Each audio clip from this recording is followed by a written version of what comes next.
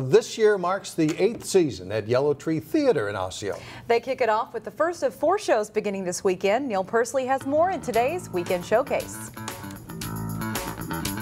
Sunday night. It was just this time of year. It was the beginning of August. Dancing at Lughnasa was written in 1990 by Brian Friel, set in August of 1936 in the fictional town of Ballybeg, Ireland.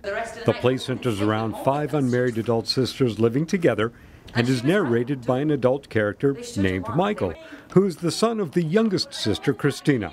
However, the play takes place in the past when Michael was a young boy. Jerry Evans, Chrissy. Michael Lee plays Michael's absentee father and Christina's love interest, Jerry Evans. Jerry Evans showing up just sort of causes upheaval every time he comes back to town. How have you been the past 6 months? 13 months. 13?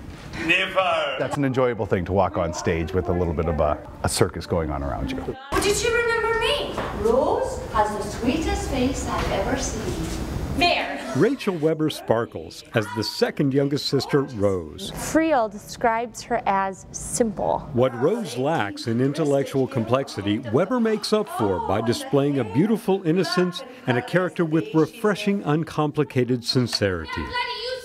Weber does a marvelous job through expression as well as action. The show itself, I think, is written beautifully. It's a treat as an actor to read any script and realize that the words are going to come easily out of your mouth. Not to be overlooked is Marconi, the radio, the quirky contraption that seems to have a mind of its own when it wants to work or not.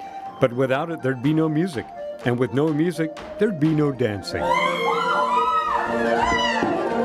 And these are characters who, no matter what life has thrown at them, are finding the good in it. For Weekend Showcase, I'm Neil Persley, 12 News.